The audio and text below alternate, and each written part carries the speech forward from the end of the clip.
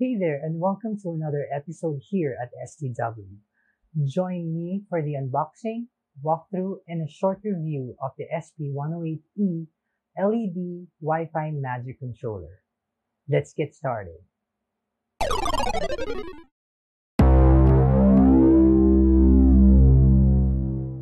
This is the box and developed by LED Shop. It came with a manual, an ARGB 3-pin JST connector that you can use to connect to the controller, a Phillips screwdriver, and the SP108E RGB controller. The controller itself, it has the QR code to download the app either on Android or Apple. You may use at least 5 volts up to 24 volts of power supply, and that is depending on the LED's requirement you'll be using. In my case, I'll be using a 5 volt ARGB LED. This controller can handle up to 2048 diodes, not strips, but the number of LEDs on the strip or strips. Here, I have already connected a parallel connections of different connectors for ARGB. To know more about the different types of connectors for ARGB LEDs, you may watch my previous video on the description box below. Here, I'll be using a USB power jack with a 5.5 by 2.1mm power plug and a standard 5V 2A phone charger to power on the controller. You can purchase the USB power jack online, and I'll be putting the link in the description below. Now, let's power it on. Here, I have plugged in the power jack and the phone charger in the other end on the controller itself. The controller itself will power on as soon as you see the green light on the controller. I'll be plugging in different strips with different ARGB connectors to test.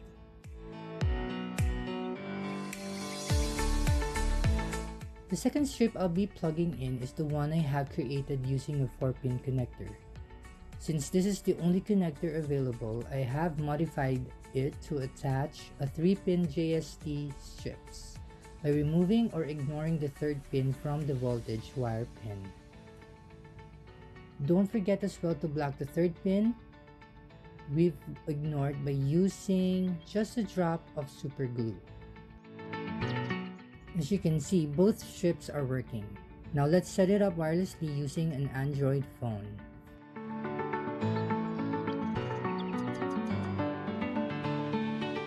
Go to Google Play or App Store and you may search for LED Shop to install it. In my case, I have already installed the app. So after the installation, open the app, tap the Add Device. It'll ask for which Wi-Fi connection to use.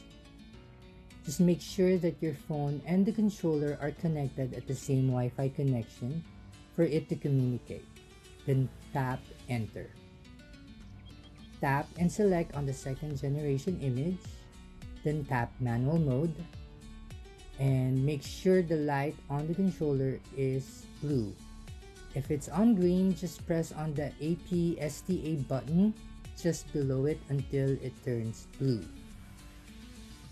Once done, tap continue below on your phone. Then we need to connect to the controller hotspot using your phone. Go to your Wi-Fi settings and look for the controller's hotspot. In my case, I'll connect to SP108E_3FA30B using the password 12345678. So once connected, tap on continue. Then wait for the app to configure its settings. As soon as it's done, you'll notice as well on your controller that the light will change from blue to green. It means that it's connected. Just click done right after. Next is, the app will start to scan and find the controller. It'll show up in the list in the screen. Just tap it. Then below, it will automatically detect the type of LED you're using. In my case, it's GRB WS2811. You may also adjust the pixel per segment and segment depending on the number of LEDs you're going to use. So I'll just leave it on the default settings.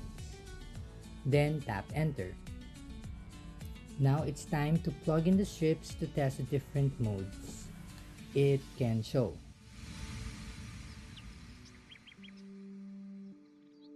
The app has 3 types of modes.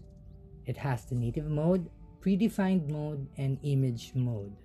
So the native mode has 8 kinds of single color modes, such as meteor, breathing, wave, catch up, stack, flash, flow, and static. You may also know that the color, brightness, and speed are adjustable.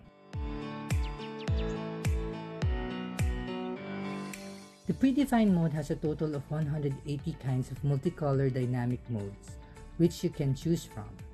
You can tap on the heart icon above to tag those you like most as favorite, and you can just slide your fingers around to access them.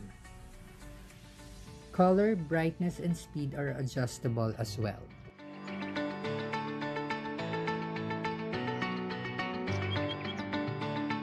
Lastly, the image mode, or the from image to effect function, it can capture the color of image, create distinctive color effect, and synchronize light color with atmosphere of your room.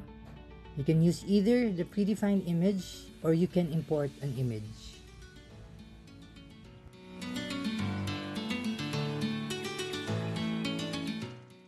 I have been using the product for a couple of weeks now, and so far there are no issues.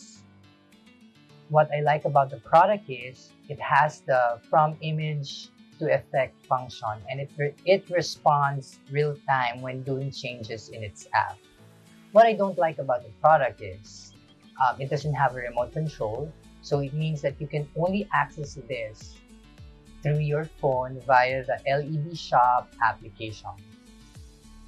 And lastly, it cannot be accessed by any home assistant applications. But overall, I give it a thumbs up.